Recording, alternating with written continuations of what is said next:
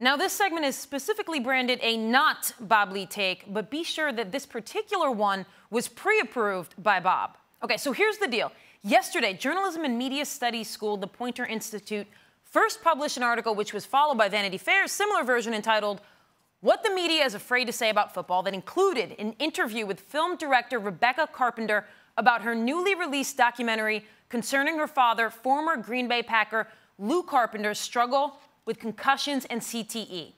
Okay, in the interview, Carpenter discusses what she believes is a sports media complicit in ignoring brain injuries in football, and then specifically mentions ESPN. Quote, "I have heard that even at ESPN, reporters have a hard time getting management to approve truly in-depth stories about CTE." And she continues and says, "It's hard to envision a media corporation that's making billions off a sport also doing investigative reporting that exposes the catastrophic dangers of their cash cow."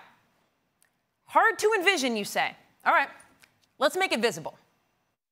When the topic is concussions, injuries to the human brain, it is more important to understand what we do not know. You know, players used to say they got their bell rung. Now it's called concussion. Attitudes and awareness about concussions in football have rocketed from the relative dark ages to the latest research and technology. Football at a crossroads. The decision on when or even whether to allow a concussion victim to return can be critical. As a neurologist, what are your medical concerns if you're dealing with him today?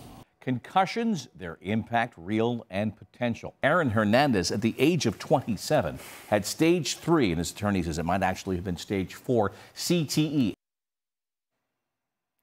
Okay. Coverage on ESPN and outside the lines regarding the NFL and brain injury impact dating back over 20 years.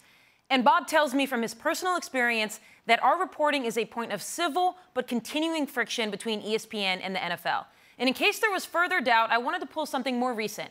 This is from last Thursday's episode of Outside the Lines. How did this and why did it become such a personal and important journey for you to make? Well, I think that I had spent so many years trying to understand him so that I could bridge the gap between us to get a post-mortem diagnosis of a brain disease that would explain so many things about him. Yep, that's the aforementioned Miss Carpenter right here on Outside the Lines on this network, on ESPN last Thursday. In the last few hours, Miss Carpenter has offered her apology to ESPN and Outside the Lines for her statements.